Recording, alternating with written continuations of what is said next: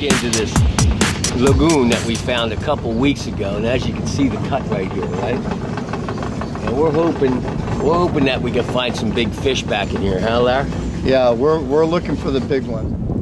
Okay, we got our teener on. Larry's gonna play him and let him get tired. Expect to see him jump shortly. I'm right over your shoulder, bro. Oh, there we go.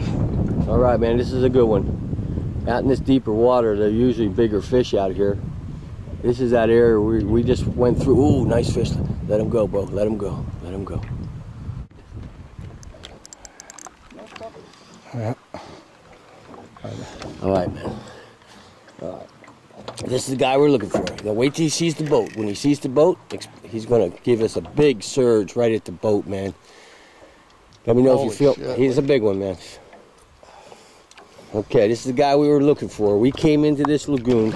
Oh, nice. We got a first shot at him. Oh. Back off your drag.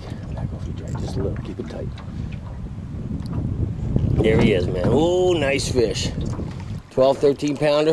And he's in the net. All right, bro. Bam! All right, man. We got a Berkeley hat. That's what it's all about, baby. All right, man. Good job, man. You landed him pretty fast, bro. Huh? He took in good, man. Nice colors. He's the man.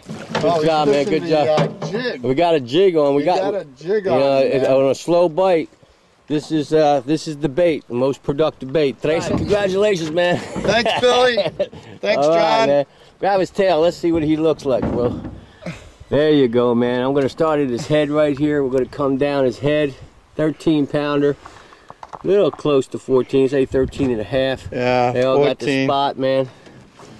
All right, man. Congratulations. Let me take a picture. Well, there you go. Hey, Larry, I mean, you're a pro, and could you give us a little technique for these guys back at the camp on how to catch big fish? It's all about sighting the fish and style and learning. You just can't keep out there throwing out the lure if you don't know what you're doing.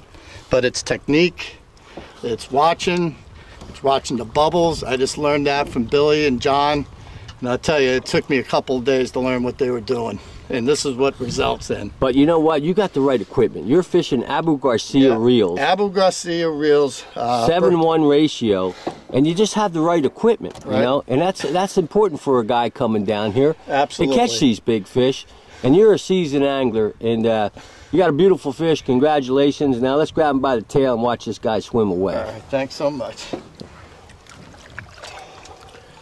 Just work him a little bit. Hold tight, man. There you go, man. Just hold him a little longer, man. Just a little bit longer until we run out of battery. He's gonna go back for another day, man. All right, there you go. So one last tip before we close this show down, Larry. Would you have anything to say to your buddies back home? Well, you got to be Amazon tough to come down here because this ain't any little smallmouth bass that you're catching. These are big freaking fish. You got to hunt them. We don't need farmers down here. You need hunters. And I can tell you, it took a while to catch that fish. That was about an hour and a half in this lagoon just tracking him, and it was awesome. Woo, baby! Woo!